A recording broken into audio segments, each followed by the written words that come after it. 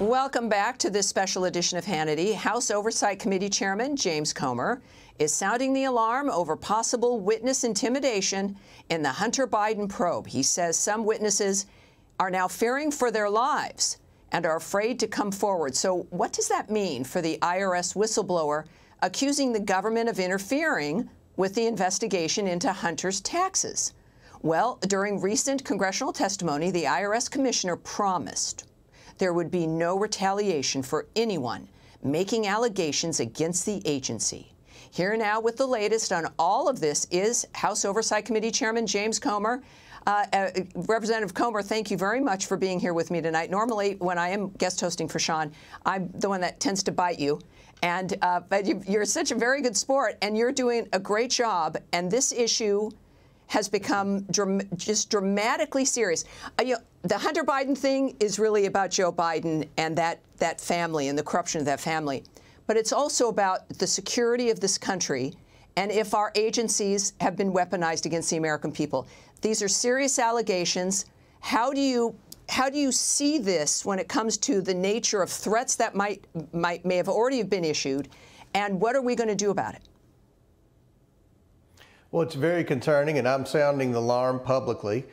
We know that some on Hunter Biden's legal team have made contact with some people that we've been communicating with to get information. We know that some on Hunter Biden's legal team have reached out and communicated with some of the people and institutions that we've subpoenaed. Wow. We know that people within the Biden administration have reached out and expressed their disappointment with some of the people that have been subpoenaed and some of the people that are cooperating with us. And this is very concerning because this is an investigation about public corruption at the highest levels. This is an investigation to determine whether or not our White House and this administration is compromised because of the millions and millions of dollars they've taken from adversaries around the world. So we've got a situation where there are more and more people coming forward.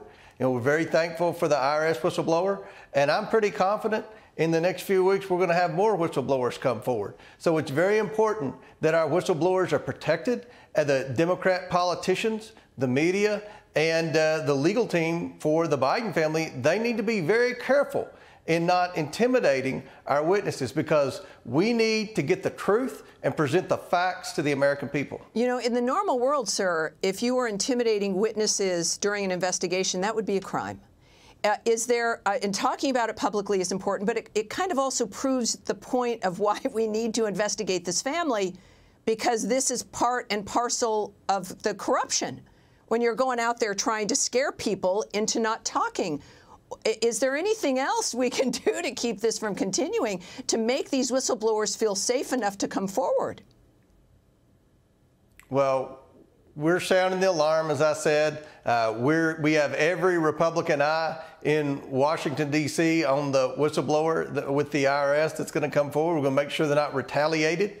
We're going to make sure that they're not intimidated. And we're going to make sure they can present the truth. You also have a situation where many of these people who are in the Biden influence sphere with the influence peddling scheme, they want to come forward and they want to tell the truth. But not only are they worried about Biden's lawyers and Democrat politicians and the media, they're also worried about some of these foreign nationals that they've been dealing with. Look, this money's not coming from the best and brightest in our adversarial country. This money's coming from bad actors in bad countries.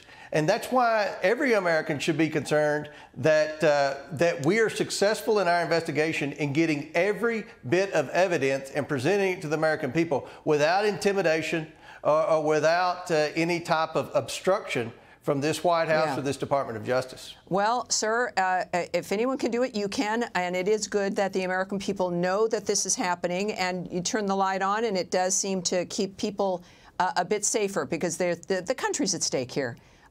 Chairman James Comer, thank you very much, sir. I appreciate it. Hey, Sean Hannity here. Hey, click here to subscribe to Fox News YouTube page and catch our hottest interviews and most compelling analysis. You will not get it anywhere else.